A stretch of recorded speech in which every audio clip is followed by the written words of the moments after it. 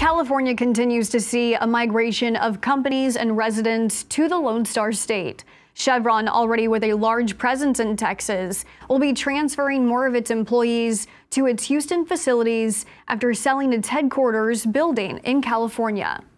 America's second largest oil company is keeping its headquarters in California, but downsizing its real estate space by 2/3. A significant move given that Chevron has been in California for more than 140 years.